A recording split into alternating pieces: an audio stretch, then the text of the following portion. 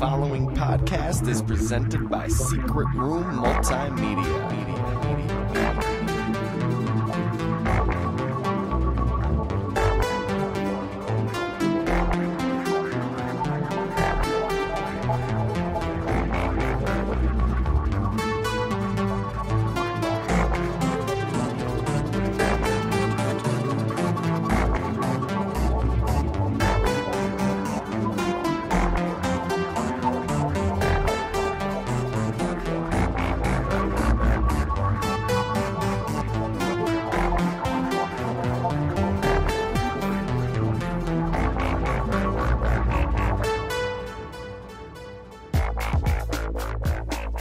Welcome to Thunderdome, bitch. No. Thank you for choosing McDonald's. Still not right. This is Sparta! Try again. Welcome to Jurassic Park. You're getting closer. Warmer. You're listening to Fairpoint. I'm Craig Lewis. And I am Nathan Cabasser. And I don't know what just happened there. Right off the bat, disclaimer, I've had a sinus infection kicking my ass the last 2 days. I haven't been able to speak. I've got my beautiful voice back. It's not in peak condition. It's probably going to get worse as the night goes on. So would you say you're around a 70 right now? 70%? Yeah, and it's probably going to sink to at least a 50 throughout the portion of the episode because on our way here to the secret room, just talking in the car, it was killing my voice. But we are professionals. And we are here always to rock your ear. Do our job. That sounded so much better. So you've been pretty sick. I had some bullshit happen to me. You might notice, I guess nobody out there listening would notice, but I have new glasses. I miss the old glasses. I decided one day when I went to work, I'm going to wear my glasses. You know, what could go wrong? What could be the worst thing to happen? Because I wear flex-ons, you know, the ones you can bend and break and stuff like that, and they're supposed to be like indestructible kind of. And you wait tables, correct? Yes, I do. Or is that the PC way to describe how you work? I guess. Are you a server? I'm a server. Should I call you a server? Yes, I am a server at undisclosed restaurant in undisclosed part of New York. And so, you know, I'm actually liking it because I would never wear them before because they were like kind of loose, but I tightened them up. And I actually just started liking it. I was like, you know what? I look fine. And then somebody was like, oh, yeah, you're finally wearing glasses. And I was like, yeah, check this out. And I go to bend it, and it just snaps. That wasn't supposed to happen. They can normally just bend? Yeah, you can bend them like all over, but apparently after a year and a half, you cannot. Oh, okay. I've done this like hundreds of times. And sure, maybe that's worn on it, but it's like the draw of it, you know? Mm-hmm. So I was going for a while, bummed out. I didn't have glasses, wearing my contacts, messing my eyes up because I'm wearing them too long, like more for like 13, 14, 15 hours at a time. Okay. Because I can't see without them, you know. And I finally, I found a really old pair of glasses in my parents' bathroom. I'm thinking, you know what? It's either mine or my sister's, whatever, but they're really dirty. So I cleaned them off, and now I kind of have them as replacement glasses. I feel like Harry Potter. No, they look good. They're cool. Yeah. Or whatever. They're not too small in my head? They're a little small, yeah. But Morpheus has tiny glasses. Good point. So does Steampunk Morgan Freeman. I do not know who Steampunk Morgan Freeman is. Steampunk Morgan Freeman from that Tom Cruise movie. Oh, Oblivion? Oblivion. I didn't see that either. I didn't either. I don't like Tom Cruise.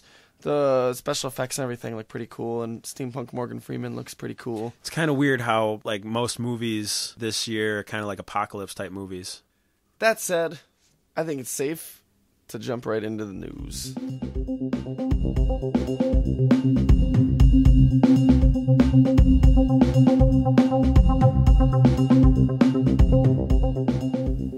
You want to jump? Jump. Fairpoint News make you want to jump.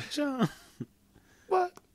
Mostly, I'm just going to come right out and say it. We're going to talk about E3, and we're going to talk about the PS4, because we talked about Xbox One. Gotta give the PS4 its fair due. They'll probably be more positive, I'm sure. Well, before we get into that, I guess we'll just give you one tiny little interesting bit of movie news. Movie news.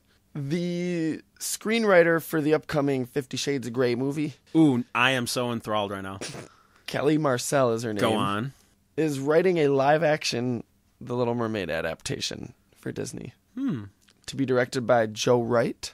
So it goes from midlife wife porn to Little Kids live action classic adaptation? Or she does we that could, first? We could go down another route and discuss how fucked up The Little Mermaid really is. Yeah, but that's Ariel true. is my favorite Disney princess, so I don't even want to get into that right now. But why isn't Nala considered a Disney princess? She's not an actual female. Yes, she is. Human. She's not a human. So she's a princess. So what? Alice guess. isn't even a princess, and she's in some Disney princess stuff. Is she? I've seen her Alice? before. She's not usually, but I've seen her in there I before. have to say my favorite's Jasmine. See, a Disney princess isn't a princess, though. That's like the term Disney princess. You don't have to be of Right, actual but most of royalty. them are okay because Cinderella's in it, and she's not a. Yeah, but Well, she Nala actually became- is. She became a princess, didn't she? Mm-hmm.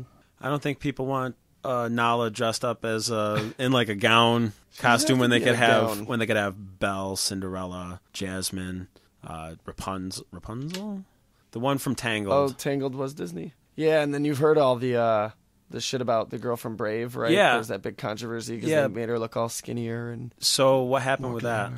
I guess- thought it was silly to assume they were changing her design based on one promotional picture, but that doesn't mean that the points were invalid. So the Brave girl was supposed to be fat, Not fat, but she's not all super skinny and model like, skinny. She was a little more average sized, like Okay. and yeah, she was a little thick. Nothing wrong with that. Nothing wrong at all. They kind of tamed back her hair a little bit too. She had this wild frizzy hair, and they kind of tamed that back. They made her look more princessy and modelly, and For the you know, movie? she was supposed to be more relatable. No, for this promotional like thing where about inducting her into being a Disney Okay, yeah, princess. I did see that. Her hair was more straight, like and done, you know. And Yeah. throughout the movie, like her hair was like all like a mess. Well, that's what Disney said was like she was getting ready for a ceremony to induct her into being a Disney princess. Of course, she's gonna dress up and do all this, and it's like not helping.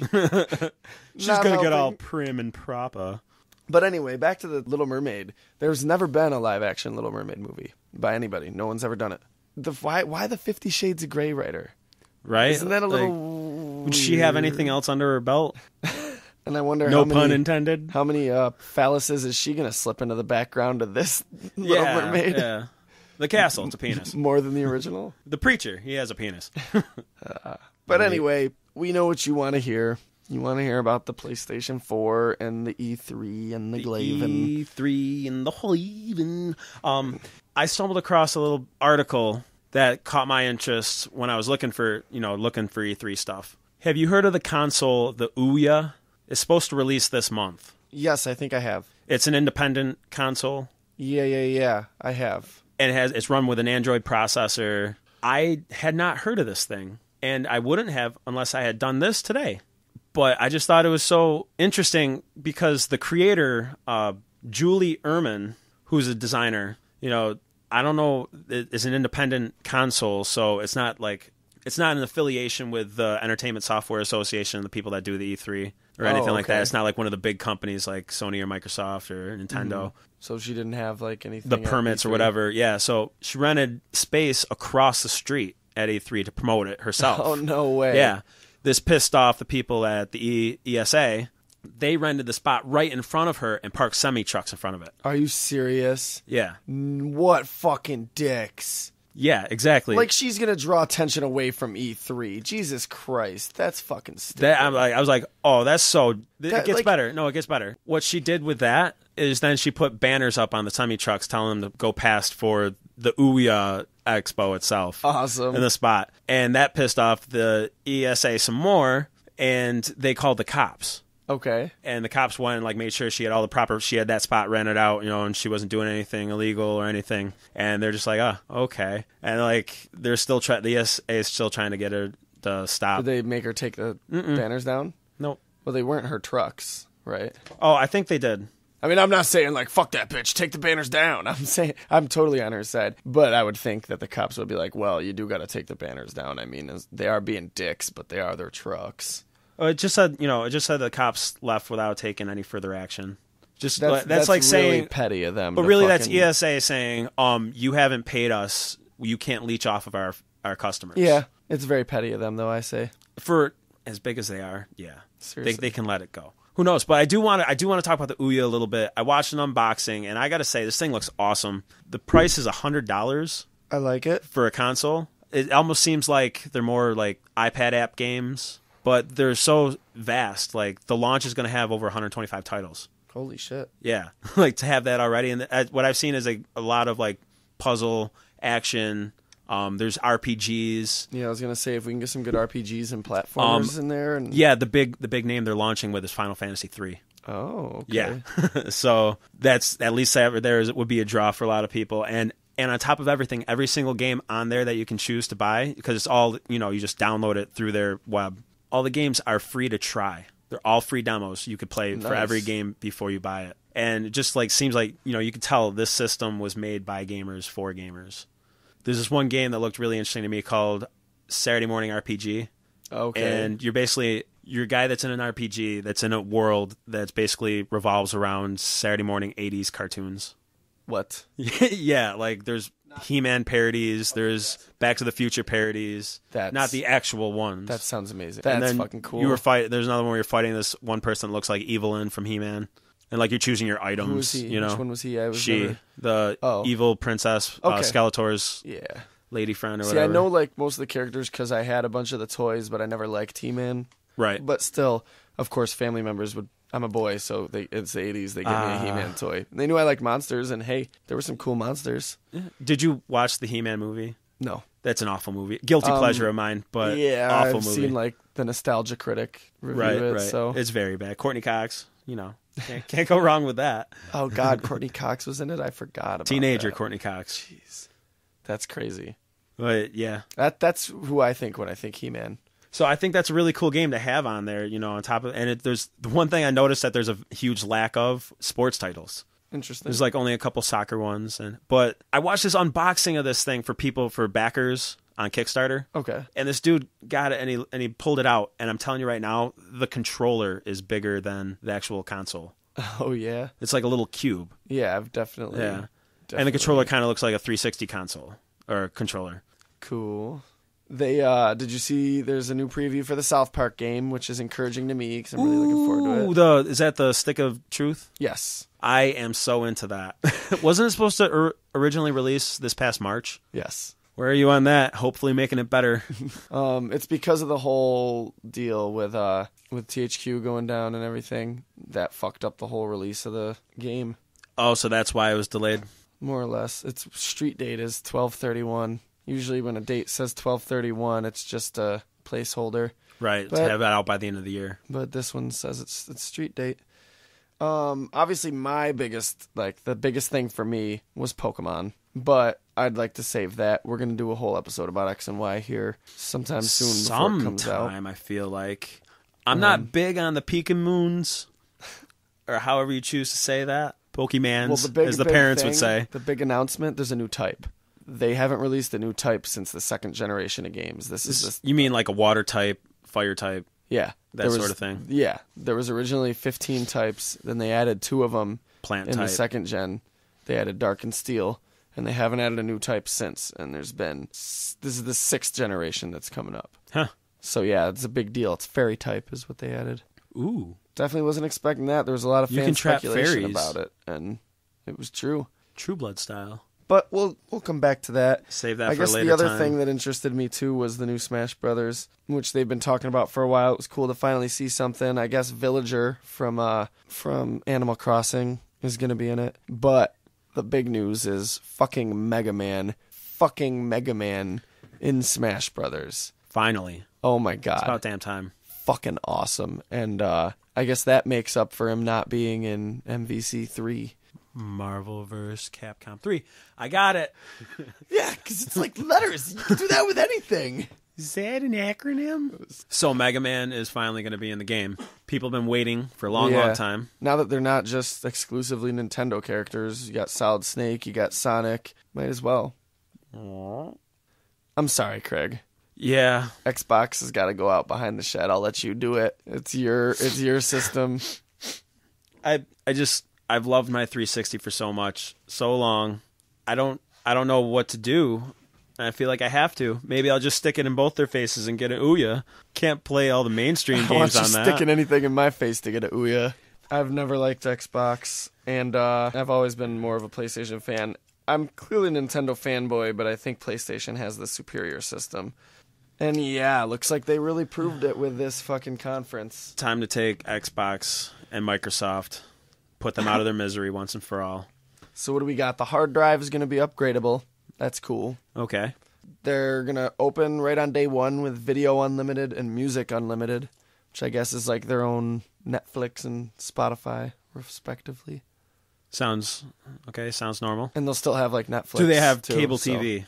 No, I don't think so. Oh, see, they're less on that whole big thing like Xbox, where Xbox is like, we're everything. They're like, we're still what we were, but we're stepping up the game. Oh. And that's cool with me. Can't watch my cable TV on my gaming console. It doesn't ever need to connect to the internet. Ever. You can. But how will it know when you're playing games? That's awesome because fuck only catering towards people who have internet. A lot of low income people like video games and they might not have internet. Me personally, I just got live 2 years ago, and that's been out forever. Craig, I didn't have it this whole time. Yeah, and to think that if you don't want to pay, especially you still have to have the live membership. Yeah. For Xbox. So if you don't want to pay the $60 a year or 30 something on Amazon.com, shameless plug. For Amazon. You are shit out of luck. SOL, motherfucker. I just don't get it. It doesn't make sense. You're alienating people. I don't know, man. I am so mad. Continue. Let's just keep talking about PlayStation 4. I might break out down the road. I can't guarantee you that I'll keep it cool, but go ahead. You might what? Oh, bash Xbox some more. Oh, okay. Oh, no. That's cool. I'm trying to contain it all. I don't like Xbox. To me, in my eyes, it's like, okay, Wii is like the kids system, the friendly, family-friendly system. Definitely. Xbox is the teenager system. PlayStation is the adult system. And I think Nintendo has the best franchises. I love Mario. I love Pokemon. I love Legend of Zelda. I love all their series. And those always are the best games that I like to play more than any of these other ones. And I see, having worked in a video game store, like Xbox is all trade-ins, constantly rotating their games. Get a game, get a first-person shooter, beat it, get a new one. Right. Get a fighting game, beat it, get a new one. Get That's a racing true. game, get a sports game, beat it, get a new one. And PlayStation I've games been are more suckered like, with Madden this the past is an 3 awesome years. game that I really like, that I want to buy and have and keep. And maybe play again someday. I don't know, and I'm just generalizing. There's still a lot of used like PlayStation games, though, right? Oh, yeah, of course. And I'm not saying teenagers don't use PlayStation. I'm not saying if you use Xbox, you got a teenage mentality. No. By no means. I'm making broad generalizations. I can understand people that only play like the Call of Duty, Madden games, and like to play it online, why you would have a PlayStation over a Xbox. Because then you wouldn't have to pay for online. Whereas in Xbox, yeah, you have to have the Netflix account, you have to pay for... And personally, I like having an Xbox Live membership. I really don't mind paying the whatever amount of money a year it is. It's not that difficult. The point system kind of annoys me. But it almost feels like it's safer. You're with a membership, you're paying, but maybe that's just a false security. I mean, there's still a PlayStation Network, too, that you can be a member of. Yeah, but PlayStation's been hacked a few times. True. Xbox hasn't. That's true. That's the one thing that it seems like anybody that likes Xbox has. Yeah. That they say when I'm like, I don't know, I like not getting hacked. All right, dude. I have nothing to say against that. Yeah, I guess, what can I say? I don't know if that's what your major concern is, then yeah, go with Xbox. I can't argue with that. I don't mean that in like a snooty way. I just like, honestly. To me, I don't know, the PlayStation is just, to me, the superior system, and I will grant them one thing that they have that's inferior to the Xbox. Like, you're allowed to not be better than your opponent in every single possible conceivable way. And I am starting to give in and say, yes, the PlayStation is better. Did you see the instructional video about how to share your games with friends on the PS4? Oh my God, they're even allowing that. It's pretty cool. Like, they actually, in the commercial, they go through it step by step, like everything you have to do in order to share a game with a friend. Okay. So it's like step one, and then you see these two guys standing there, and one guy hands the video game to the other guy, and the other guy gives a thumbs up and says thanks, and then it's like the end. I'm sorry. I was trying to listen to you, but the only thing that was going through my eyeballs were fury for Xbox. I will have to listen to the podcast to figure out what that was. But it's so yeah, I was actually talking about that right before the PlayStation conference. I was at work talking with a coworker about this, and I was like, how brilliant would it be? When these rumors first came out about not being able to use pre-owned games, it was a PlayStation rumor. The rumor was that PlayStation was not going to allow you to use pre-owned games on the new system. Xbox came along and announced that you weren't able to use pre-owned games on their system. How brilliant would it be if PlayStation spread those rumors to get purpose. Xbox on board so that they could be like, hey guys, you can use pre-owned games on our system. Oh my God, you sneaky bastards. So yeah, it's also, of course, going to be cheaper than the Xbox One. By $100 or so? Yeah. Which because it doesn't have... The Xbox One has the Kinect 2 built into it. So maybe that $100 Why didn't they call that the Kinect 1? Could be the stupid Kinect. At least the PlayStation, I think gave up on the move. But like the Kinect, like the new Kinect reads your heartbeat. That's expensive fucking hardware. Yeah. Why? So with the PlayStation, they are going to have the PlayStation Eye, but it's sold separately for $100. Can you imagine if your Kinect had like an AI voice? You're like, I am watching you always, even when I am off. You cannot turn me off. I would not like if it said that. I wouldn't mind it having a voice, but if it said shit like that, no way, dude. I am not on board. Nathan, we will always be friends. The best of friends. Would that creep you out? Or because that's like my biggest fear. You're asking me if a video game system started talking to me, addressing me by name, and acting very creepy and possessive, and telling me it watches me when it's turned off, would I be creeped out? No. Not at all. I've read scary stories to tell in the dark. Okay, good. So it's just, Nothing creeps me out. My nerves are steeled. I mean, it's just a whole new sort of creepy to me. I don't trust anything that doesn't, like, turn off. You know what I fucking hate? Just to go on a little side route here real quick. When a machine says it's sorry. Like, when I'm calling a hotline and I have to press numbers and shit and it's like, I'm sorry. Something, something, something. And I'm like, no. Don't patronize me. Don't tell me you're sorry. You expect me to believe that the one machine that has achieved human-level capacity for emotion is stuck working a teleservice job? No. You're not buying their brand. Put me on the line with a human, you fucking goddamn bag of gears. What was that? I didn't hear that. You didn't hear that because you don't have ears, Johnny Five. Let me talk to a human. Anyway. I feel bad now for that little poor robot operator. What if it was and I just broke his heart? Error, then exploded. I guess you can also stream games to your Vita. So it's got Okay, I almost forgot about the Vita. Yeah, and they're bringing it back by making it like the Wii U if you have a Vita. Right. Interesting. That seems beneficial. The two big games that everybody's ranting and raging about. Fucking Final Fantasy 15 and Kingdom Hearts 3. It's about goddamn time Kingdom Hearts 3 came out. So, yeah, I think I'm going to be getting a PlayStation. I'm skeptical. I haven't seen the Final Fantasy 15 trailer. I've been disinterested in Final Fantasy for a long time. I feel like it just hasn't been a quality game and just gotten away from what it's supposed to be. I don't have time for that shit, so I haven't played one in years. But yeah, if everybody, upbeat about it and optimistic, I will take them for their word and say, okay, let's see this. Kingdom Hearts 3 is a little more interesting to me. I'm very interested in that. Did you ever play any of the Kingdom Hearts games? I have not. They're pretty cool. I heard they were really good. I don't think it's going to happen, but I think it would be awesome if we introduced Marvel and Star Wars into this, but that would probably just tip the scales. Oh, into the Kingdom Hearts universe? Yeah. Fuck it. Owned by Disney now. Studio Ghibli in there too. Some fucking Hayao Miyazaki movies. Disney owns the American rights to that. Get Howl in there. Howl would probably fit in.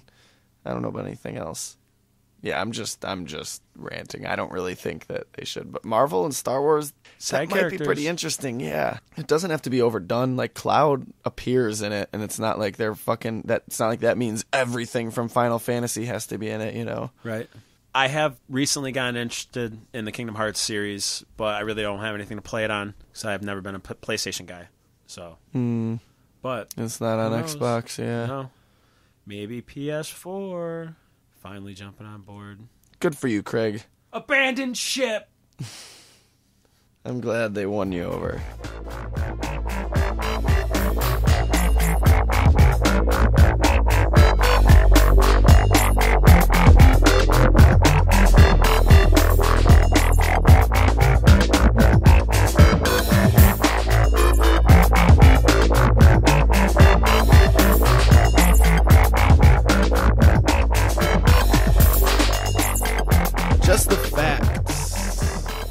Chuck Klosterman is an American author of 8 books, 2 novels, 3 essay collections, and 3 nonfiction narratives. He is best known for his musings on popular culture, sports, and rock and roll, and has written for Spin, Esquire, GQ, The Washington Post, and the New York Times Magazine. He's a pretty cool dude. Yeah, he's pretty good. I've read, some things from him. Seems to me like he's just kind of penning his thoughts. I've read essays, and that's what it seems like to me. There's a few I could recall, but he definitely has interesting views. I frequently disagree with this man. Yeah, me too. I have no interest in sports, and he writes about them all the time, and yet I can still read what he writes about sports because it's interesting. And when he's talking about music, and I'm like, "Fuck you! Your favorite band is Kiss," but I can still love it and appreciate it, and I love. He's one of my favorite writers. Yeah, I know you said he writes about sports, and I read one that he did about football, and I was just like, huh. Like, he basically compared the NFL to Marxism. Okay. Yeah, with a shared revenue thing. And I was just like, that is a very well-made point. Okay. Never thought of it that way. He has one where he compares basketball to socialism, so that's... Yeah. These are just the thoughts that are running through your head when you're watching games. Oh, I love that, though. Thinking of, to read, stuff about pop culture that's generally looked at as meaningless or pointless pop culture, but looking at it through this deeper lens, and I think that's super interesting. Yeah, definitely. Something I never knew until I was preparing for this episode. He did shorts with Carl from Aqua Teen. Really? Yeah. Carl had a series where he was reviewing stuff from the NFL. Yeah. And for the first 3 episodes, I watched those. Yeah, the rants. first 3 episodes had Chuck Klosterman in them, and then after the 3rd episode, he wasn't there anymore. But, as Chuck Klosterman? Yeah, as himself. It was a cartoon version of him, looked just like him though, and he did his voice. And I kind of want to watch them again now. I know they're on Adult Swim. Yeah, they're on YouTube. I watched one of them, and I was like, no way. What happened to Carl's voice though? Is someone else doing his voice? I don't know. It's way different. I was like, what the fuck? It wouldn't surprise me because they keep changing their name. I know that. Whose name? Oh, the name of the show? Yeah. Yeah. This funny. New season that's coming out is just called Aqua. Yeah, I saw that. That's funny. Last season was Aqua Team Unit Patrol or something like that. So ridiculous. He's pretty cool. What else have you read by him? I read one about him comparing his life to his Sim character's life. Yeah. I remember that was one a very interesting one, and I just love the intro. The first line and the whole thing is, "I am not a benevolent God." Oh yeah, and I'm just like, okay, this is where this is headed already. Yes, it's so fucked up. Oh, I love it. And that was written back in the 90s, 10 years ago or so when The Sims first came out. Yeah, late 90s, early 2000s. Yeah, probably early 2000s, year 2000, 2001. And it was interesting.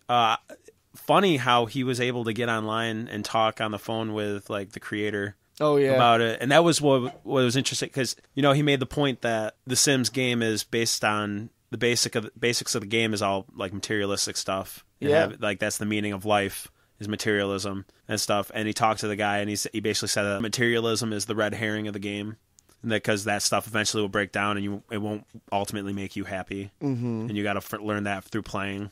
And I was like, wow. I was never really one to play The Sims personally.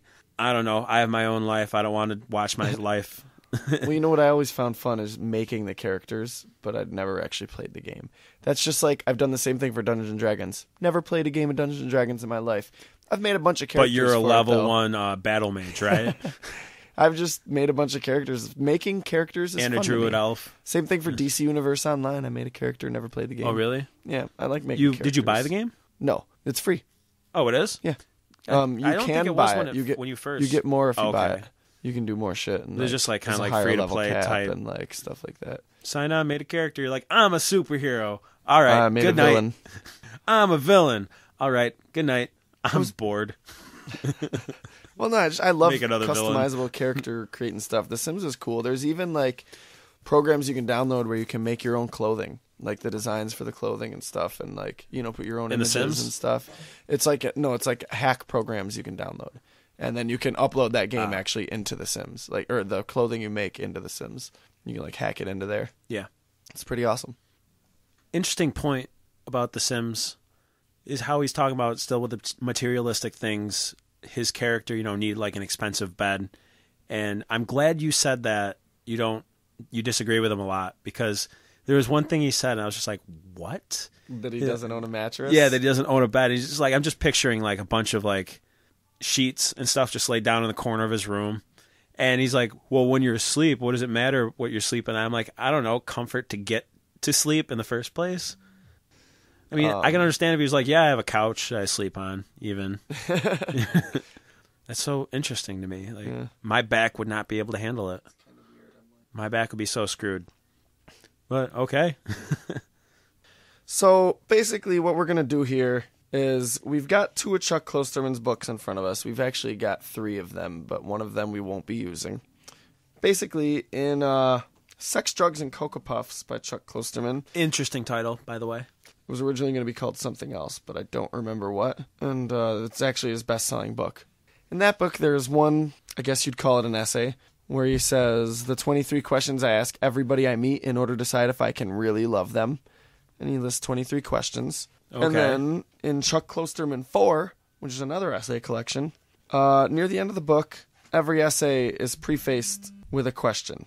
And these are all sort of thought experiment, conversation starters. They're interesting. Some of them are very interesting. Some of them are weird. But we're basically going to pick questions at random and muse. Muse about them? Yes. What's interesting is the 23 questions that he asks if he could actually love someone when he meets them. In one of his essays I read, where he was talking about how he's emo, he was saying how like he could never really love anyone because he's looking for that movie love. Oh, I loved that one where he talks about Say Anything, right? Yeah. The movie, not the emo band. I feel some resentment in there. No, I'm just saying. Which is funny because you named them an emo band, and I think the title of the essay is This is Emo, or something to do with being emo. Oh, yeah, sure. It was. Yeah, it was. You're right. Because that whole book is set up like a mixtape. Yep. The page numbers are like their running time. I guess we'll just get right into this. Get into these questions, huh? I'm interested. I have no prior knowledge of these questions myself. And I haven't read them in a few years. I haven't reread them to prepare, and I'm not going to pick specific ones. We'll both go at random, back and forth. Craig. Yes. For whatever reason, 2 unauthorized movies are made about your life. The first is an independently released documentary, primarily comprised of interviews with people who know you and bootleg footage from your actual life. Critics are describing the documentary as brutally honest and relentlessly fair. Meanwhile, Columbia TriStar has produced a big-budget biopic of your life, casting major Hollywood stars as you and all your acquaintances. Though the movie is based on actual events, screenwriters have taken some liberties with the facts. Critics are split on the artistic merits of this fictionalized account, but audiences love it. Which film would you be most interested in seeing? Which film would I be most interested in seeing? First thing I would ask is, why do you think my life is this glorious? To actually make a film about it. Well, that's the point. It's a thought experiment. Okay. That's like saying, why would somebody be holding a gun to my head and asking me which ice cream I want? I gotta say, I probably wouldn't like the big budget one. I would also want to be at least paid for royalties by somebody in either situation. Well, you probably would be. I'd probably be more interested in seeing the big budget one to see how far they went with the liberties in stretching the truth of my life. And the documentary one might damage be a little you. sad. Yeah, it might. Well, it might really be hard to watch. Who knows? Right. It's brutally honest. Reliving childhood dramas, repressed memories. I don't know how they got that found footage of me in the basement when I was a kid making video movies. Did Ashton Kutcher show up in a time portal and save you?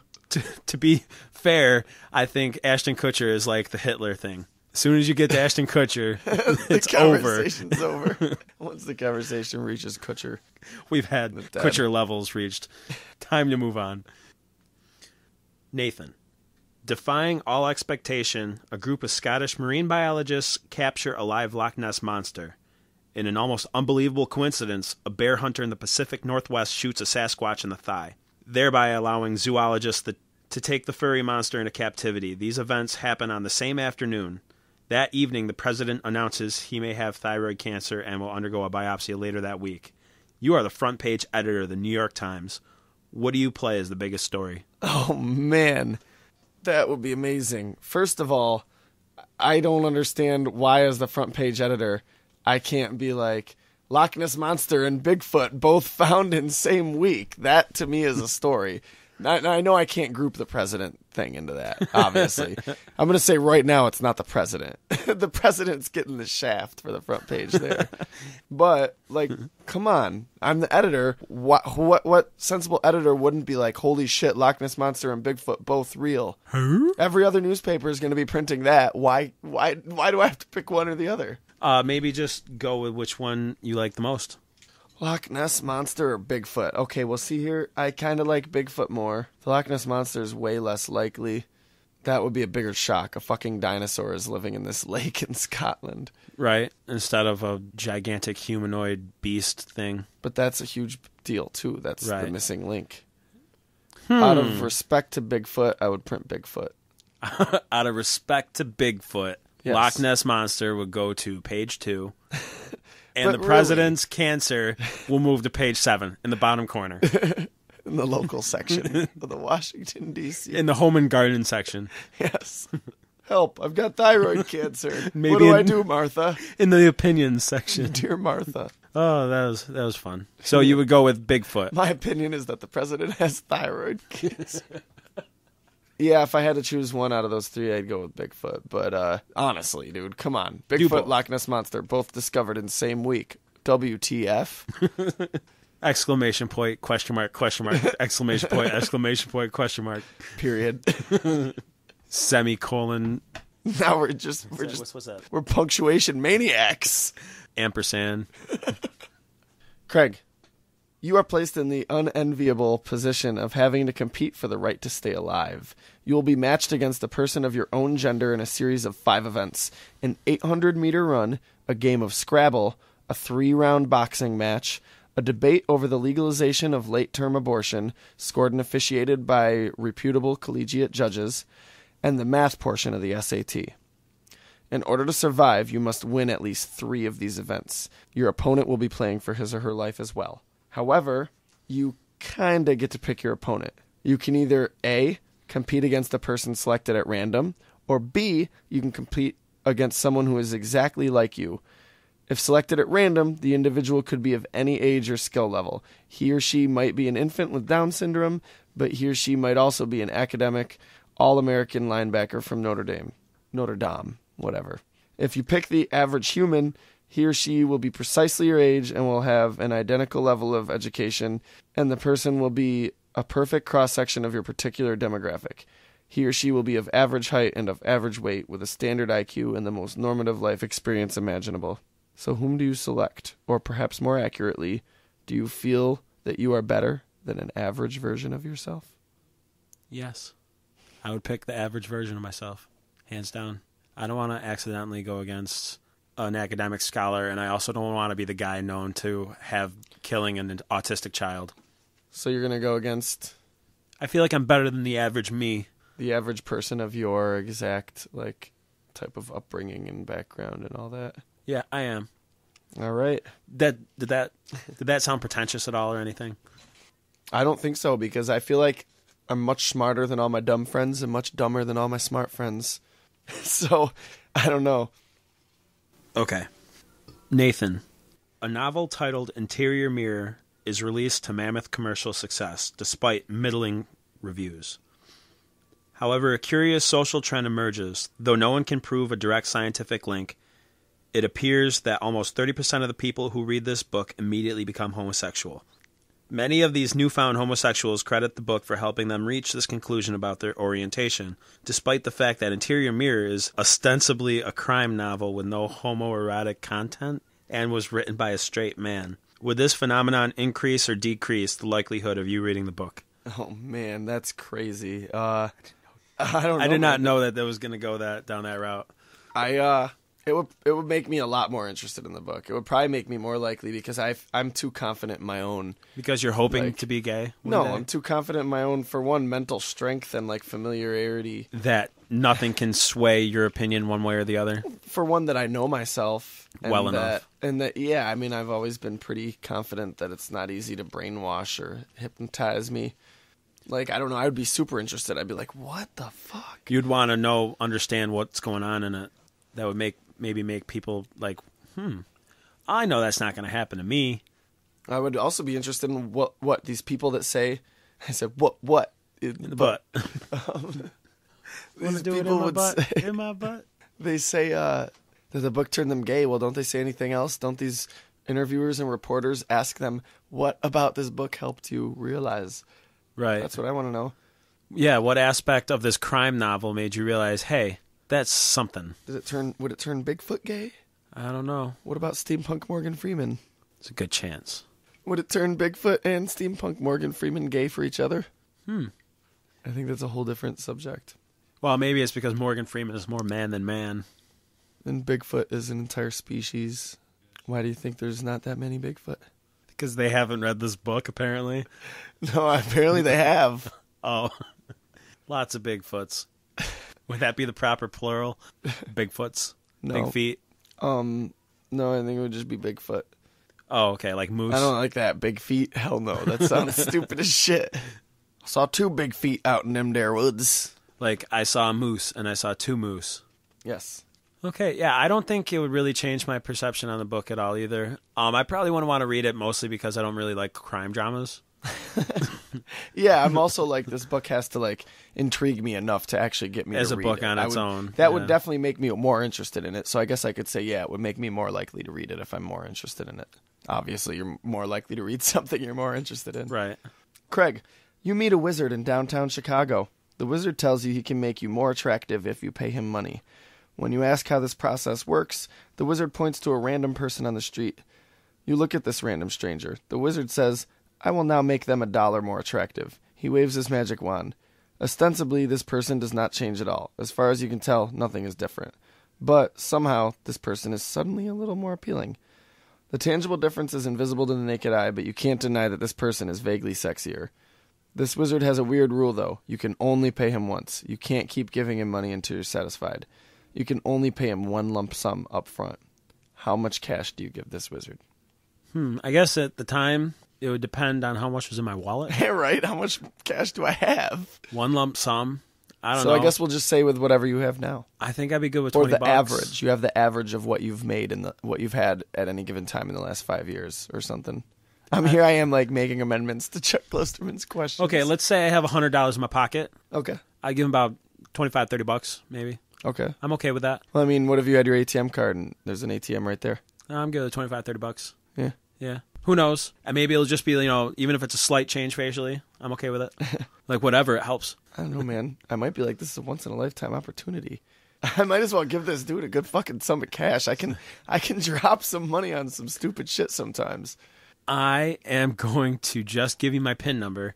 You take any amount out that you want. Well, how much money do you want? What was the most expensive piece of clothing you've bought in the last couple of years?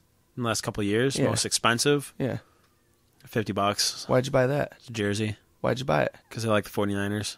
I like to rep my In sports a way, team. you bought it to look more attractive. Stop dodging the fucking question. Actually, I think that the jersey kind of makes me look less attractive. But you know what I mean? And then something about that was attractive to you. Yeah. That you wanted to be attractive. You don't buy shit to look bad.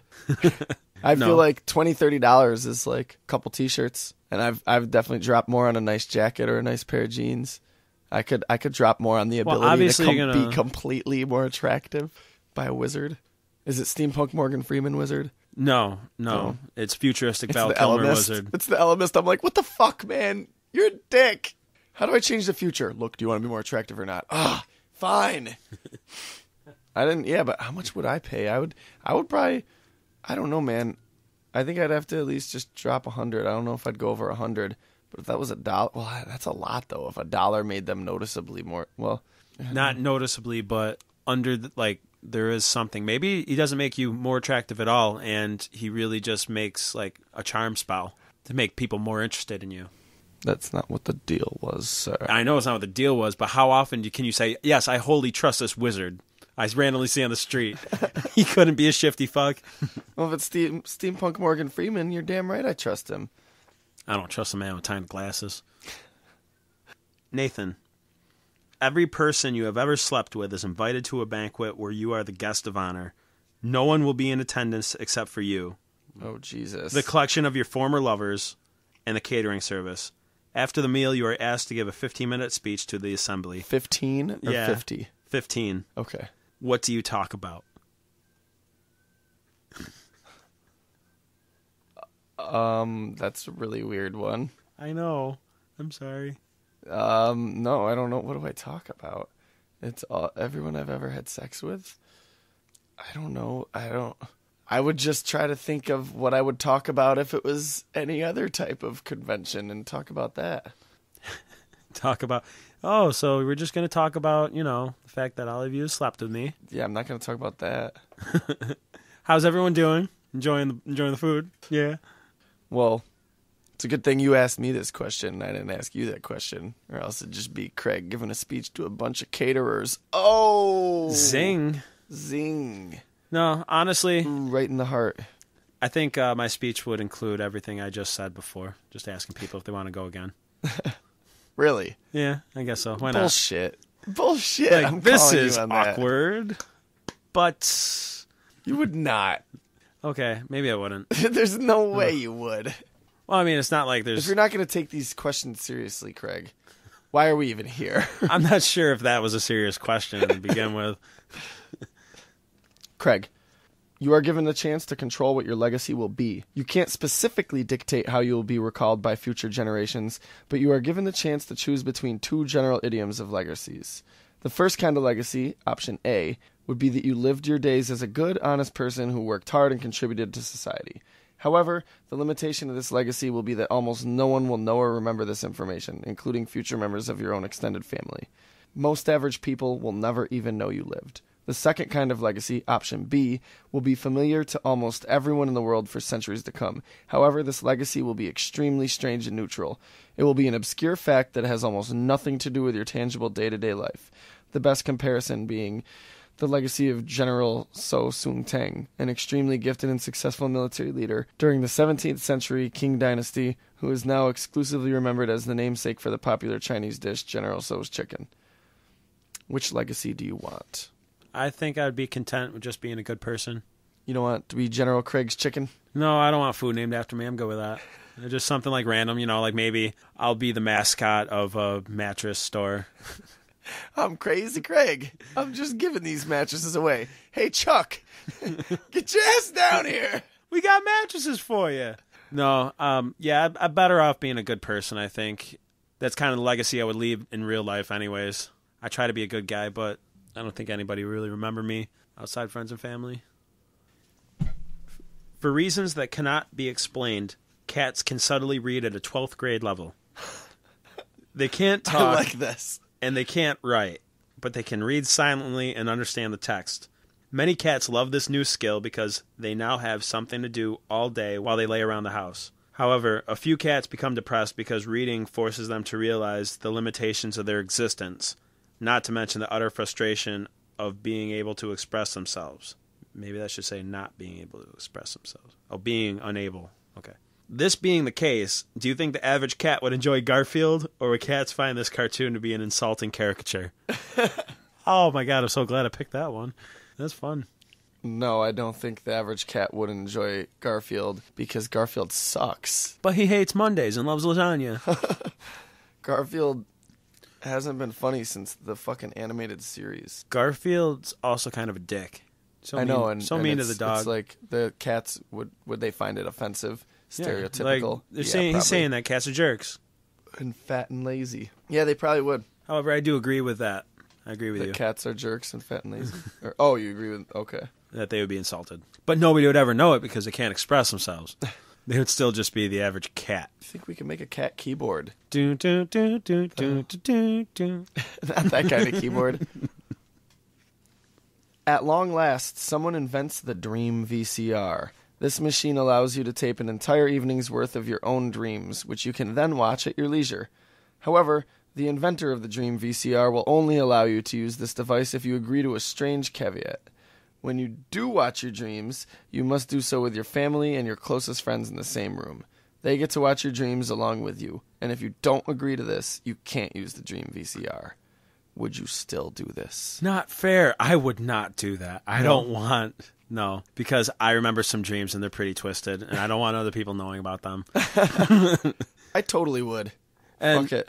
No, I don't think my dreams are innocent enough. There would be a lot of it would be embarrassing stuff. Mm-hmm. You know, a lot of it. I mean, they're dreams. That means that's what's on my mind. Yeah, but not necessarily always. You know what I mean? Like, and things on your mind don't necessarily mean. But I would be so interested in seeing it, being able to watch at my leisure. When you first said the Dream VCR, where you can record an evening. And I was just like, oh, we already have that. It's called the DVR for Time Warner. Oh, no, about dreams. Oh. Like, I thought, like, this is the Dream VCR.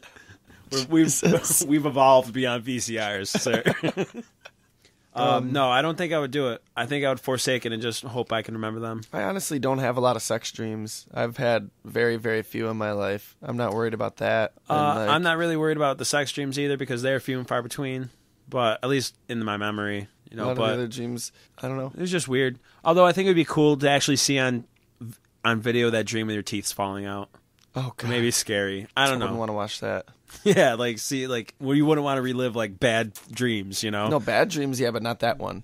I like nightmares are some of the most interesting ones, but that dream of the teeth falling out, oh my god, no, I hate that. Yeah, me too. That's the worst dream ever. Like I don't understand. Like God was in a bad mood when he invented that dream. Okay, Nathan. Craig. Hello. Hey, what's going on, dude? No, not too much. Just reading some questions. From what? Chuck Klosterman book. Yeah, that's pretty cool. Yeah. So, anyways, I have a question for you. Imagine you could go back to the age of 5 and relive the rest of your life, knowing everything that you know now. Oh, you don't have. I'm way ahead of you there. I've done that plenty of times. Not actually done it, but in your mind you it. have. No, no, Craig. That's why I'm so smart. I've actually went back to the age of 5, knowing everything. And then what? You already did that? Yeah, I lived through it, and then when I get bored, I go back and do it again. No. What I meant was I've imagined it plenty of times. Okay. You will re-experience your entire adolescence with both the cognitive ability of an adult and the memories of everything you've learned from having lived your life previously. Fucking awesome. I'm kind of scared to hear what the catch is. Would you lose your virginity earlier or later than you did the first time around, and by how many years? I don't know. I don't think I do either. I think I lost my virginity at a pretty good time. I wore a condom. I was responsible. Well, that's good to hear, sir, that you were responsible. So you're not saying, knowing what you knew, you wouldn't say? No, I honestly don't think I would. I think I did a pretty good job on that front. Well, yeah. I don't know. I think I made responsible decisions. That's good to know. Yeah, I'm glad I got to have the experience when I was young, but not too young, and responsibly. Craig. Genetic engineers at Johns Hopkins University announced that they have developed a so-called super gorilla. Awesome. Right? Though the animal cannot speak, it has a sign language lexicon of over 12,000 words, an IQ of almost 85, and, most notably, a vague sense of self-awareness. Oddly, the creature, who weighs 700 pounds, becomes fascinated by football. The gorilla aspires to play the game at its highest level and quickly develops the rudimentary skills of a defensive end. ESPN analyst Tom Jackson speculates that this gorilla would be borderline unblockable and would likely average 6 sacks a game, although Jackson concedes that the beast might be susceptible to counters and misdirection plays. Meanwhile, the gorilla has made it clear he would never intentionally injure an opponent. You are the commissioner of the NFL. Would you allow this gorilla to sign with the Oakland Raiders? He's made it clear that he would never intentionally. Like, how can you trust a gorilla? Like, are they good for their word? I think that's what he's asking. Can you trust a gorilla? Well, even with that out of the way, it's just there's more to it than just that. There's not a human. They're not human. So, regardless of their mental capacity, and their skill set, their strength is unrivaled. So it's like it would be unfair to the rest of the sport. Mm-hmm. Like you physically can't block the man because there's no way you could possibly achieve. At least with human on human. There are stronger people than others, but if you really wanted to, you could achieve the same strength. You just have to work a lot harder. So as a gorilla? At it. No, as another human. Oh, okay. But as a gorilla, you can never match that. They're gorillas. Their weak gorillas are stronger than like almost every human in the NFL. Yeah. So. Well, I mean, would a responsible commissioner of the NFL allow this gorilla to play? No. Would I? Shit, yes. You would? If I was the commissioner of the NFL, I'd be like, who the fuck gave me this job? You assholes don't know what the fuck you're doing. Fuck yeah, a gorilla can play. I'd be like, no. Fuck, get some regular gorillas in there too. This is going to be fun as shit. See, at that point, you just have to use your brain and market a new brand. Now what if you were the commissioner of the XFL? Shit, I'd hire a rhinoceros. So you wouldn't let the gorilla play? I totally would. I mean, if nothing else, out of spite for whoever gave me the job as NFL commissioner. Just as a big fuck you. But like, oh my God, yes. Like I would, for an excuse to see a gorilla fucking play football, I would watch football suddenly. You work in an office. Generally, you are popular with your coworkers. However, you discover that there are currently 2 rumors circulating in the office gossip mill, and both involve you. The first rumor is that you got drunk at an office holiday party and had sex with one of your married coworkers. This rumor is completely true, but most people don't believe it. The second rumor is that you've been stealing hundreds of dollars of office supplies and then selling them to cover a gambling debt.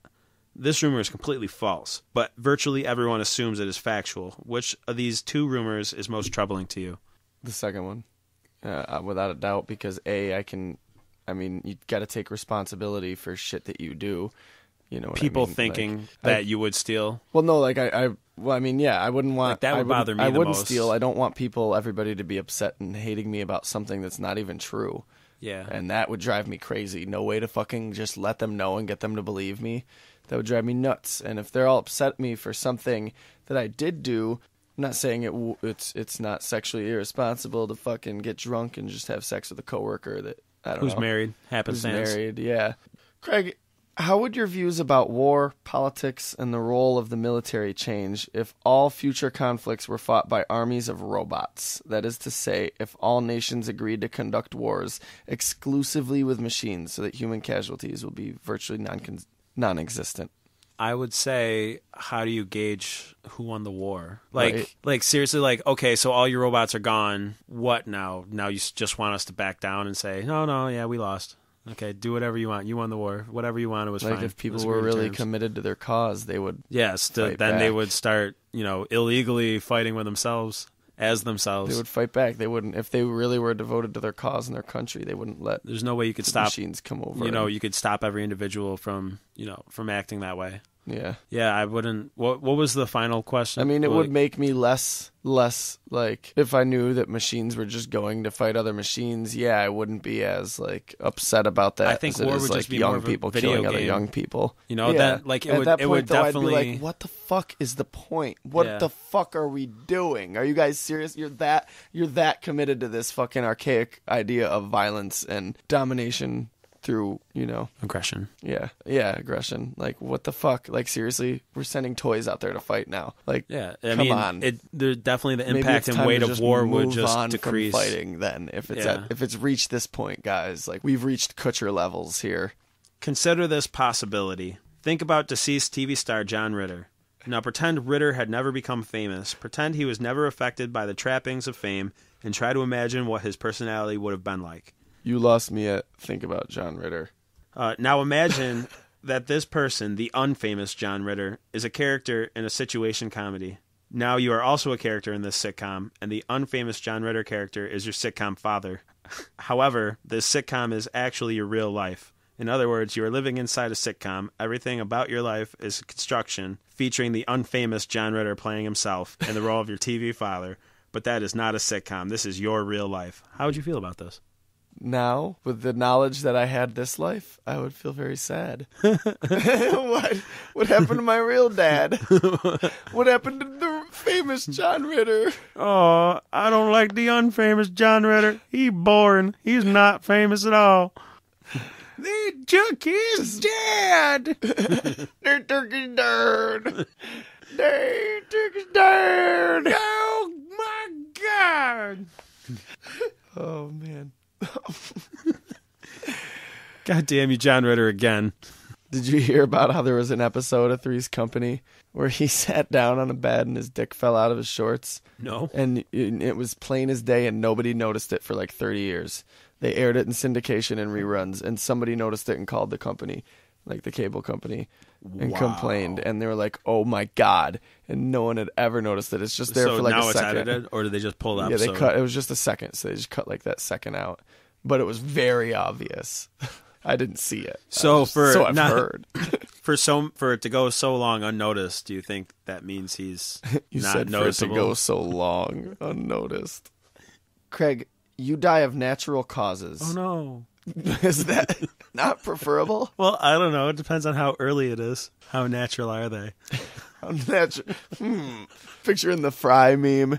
How natural are these causes? Upon death, you are absorbed skyward. You ascend toward a warm white light. You immediately realize you have entered the afterlife. And, much to your surprise, it is exactly like the cliched, conventional kindergarten version of Christian heaven. Oh no. You enter through gates made of pearl. The ground is covered by a white cloud-like fog. Angels fly around you and play the harp. You are wearing a comfortable white robe. Everyone there is aimlessly walking around, smiling broadly, perfectly content. This, it seems, is how you will spend eternity. Upon your arrival, you are greeted by Jesus, and he looks exactly like the stereotypical depiction of Jesus. Huh. So they were right. As an aside, read white. Welcome to heaven, he says. I think you will like it here, and I look forward to loving you unconditionally for the duration of time. But I Thanks, also realize... Jesus. No problem, Craig. Anything for you. All right. Jesus and I are pals. That would be good. I'm not seeing any downfall to this so far. I mean, Egyptian cotton robes. Well, then he says, but Craig, I also realize heaven isn't necessarily for everyone. Oh. So I always give newcomers a chance to go to the other place, if that's where they would prefer. Are Being you hell? Oh, no, says Jesus. Huh. Not hell. Certainly not hell. I would never send you to hell. Not you, Craig. All right. He's a good guy. This Jesus. This Jesus guy. But you can go to somewhere that isn't here. It's a viable post-life option. About 18% of our potential residents go in that direction. What is the other place like, you ask? I can't tell you, says Jesus. Oh, no. But if you do elect to go there, you can never come back here. And you only have 20 minutes to decide. What? Why only 20, you ask? You're totally like playing the part. Because I'm Jesus, says Jesus. What do you do? Jesus is not so much a cool guy anymore. And then he pulls off the mask, and it's that motherfucking Elemist, and you're like, I knew it! I thought you were going to say Steampunk Morgan Freeman. But why Steampunk Morgan Freeman? Because, Craig, It's because Steampunk. every man has to make this decision, Craig. Do you want to go to heaven? Oh, man. Or do So you want it's to go just... to the other place? So it's not hell, but I don't know. Did he It's really not give me hell, that Craig. thing? He really did that? No, that was... How would Chuck Klosterman write that in a book? Parentheses. Man. Jesus, you're not sounding so cool anymore. Would I be able to hang out with Jesus still if I went to the other place? I don't know. You said you can't ever come back. Like, Yeah, you're making a so choice. how do Heaven I know or if the other place? 18% actually like it there? You don't. You know, what if it's just like purgatory? You No. don't know. I'm staying in sticking heaven? with heaven, man. Me and Jesus are pals. Yeah. We're buddies. We're gonna play some Magic later. You know, all the coolest, interesting people went to that other place, but who knows if it was the right decision. Oh man, I guarantee you it's purgatory. I'm not even gonna worry about it. Do they Why have? would Jesus be a dick like that? He's like, look, we're running low on space. We can't just send people to purgatory that haven't done anything wrong. And Steampunk Morgan Freeman was like, give them a choice. Take the red pill or the blue pill. These glasses make me feel like Morpheus. I think once conversation I reaches Steampunk Morgan Freeman Jesus, It's over. it's time to retire the Chuck Klosterman questions.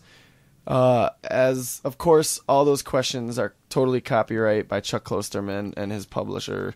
I see Scribner Books here. Yes, absolutely. We did not write these. Check out the books. They're fucking awesome. That wasn't even a portion. Well, I mean, it was a portion, but that wasn't even like a fraction. Well, I mean, it was a fraction, but not a sizable Come on, man. one. What are you saying? Of the fucking questions in these books, let alone the awesome essays. He's totally worth your time to read. And if you're a fan of Chuck Klosterman's and that's why you listen to this, I hope you enjoyed this. Hope we did it justice. Yeah, hit us up on the Facebook page. Tell us how you would have answered the questions. Facebook.com/FairPointPodcast. Of course. Subscribe on iTunes. You got to do that. Yeah. Fairpoint Podcast on iTunes. And do you have any recommendations this week, Nathan? Of course, I got a recommendation. Always, sir. I do as well. I wanted to stick with the theme here, and I got an author to recommend you. Especially if you like Chuck Klosterman and his witty style of writing, you might enjoy this guy. He's a fictional. He's not a fictional writer. He's a fictional character. I almost said he's a fictional writer. He's not a fictional writer. He's a real writer. He writes fiction stories. He's a fiction writer. Those two letters make a big difference. His name's Christopher Moore. I've read 2 books of his. 2.5. I'm reading another one. I've been reading it for months now because I just haven't had time to actually pick it back up. But Lamb was one of them I read, which is the gospel according to Jesus' best friend Biff. Okay, you were telling me about that book. Yeah, Biff's kind of like an asshole. He was left out of the Bible for being an asshole. And it's very funny. Extremely conservative religious people may find it blasphemous, but whether you're religious or not religious, you can enjoy it. It's probably not going to be enjoyable if you have an extremely closed mind on that subject. Some people may have issue with the content in the book. His friend isn't necessarily, but it's used to the best effect. I mean, most religions in the world have characters like that, and Christianity is one of the few odd ones out that doesn't really have those. Aside from like Judas. Well, Judas isn't really a character. I mean, like trickster characters or characters that don't necessarily represent good morals, but aren't necessarily characterized as evil. You know what I mean? And a lot of those characters do have their place in world mythologies and religions and stuff like that. But you get what I'm saying? Yeah. Like it's almost like the prototype, Jay and Silent Bob characters. Yeah. Kind of like the asshole guy or which wise guy. Yeah. And then the other book I read by him was called A Dirty Job, which is about a guy who has to take up the position as the Grim Reaper. They were both fantastic books. I would recommend either of them, and that sounds interesting. It was. And I'm sure the rest of his books are fucking awesome, too. I look forward to reading more. Well, I also had a book, too. Oh, awesome. Just recently rewatched John Dies at the End, because it's out on Netflix now. Okay. And anybody that might see it on Netflix or whatever and be interested in watching it, I would highly recommend read the book first. Yes. Absolutely. It's written by David Wong. He's a Cracked.com writer, and obviously he has another book coming out. Or is that out already? This book is full of spiders. I think it may be out already. I need to read that. I've read John Dies at the End. I fucking loved it. I feel like if I watched that movie and hadn't read the book, I would have no idea what the fuck was going on. Completely lost. It's so confusing because they just skip around and, but it made you realize that they cannot make that movie... Make that book into a 2-hour movie. Such a long, huge book with so much detail. Exactly, and there's like a time span of years. A great effort, and it was for what it was good. It was enjoyable, but doesn't touch the book. The book's fucking amazing. So my recommendation is to go get that book and read it. Yeah, give it a fair shot that it deserves because it's hilarious. It's both funny and it's horrifying. Yeah. And I don't mean a lot of times they release horror comedies, but those usually lean towards scary or funny. This is both. It can literally, you can read it and it makes you nervous and uneasy and it's scary, and then you can read it and it makes you laugh out loud. It's a great book. Good recommendation, sir. All right, there we go. Don't ask us if John dies at the end. If you want to know, read the fucking book. Just read it. Seriously. Well, it's been a fantastic fucking time. Thank you for joining us discussing the wonderful works of Chuck Klosterman. Oh, no problem. It was a pleasure to be here. I wasn't thanking you, Craig. Oh. From the Secret Room, I'm Nathan Cabasser. I'm Craig Lewis. Meet us back here next Wednesday.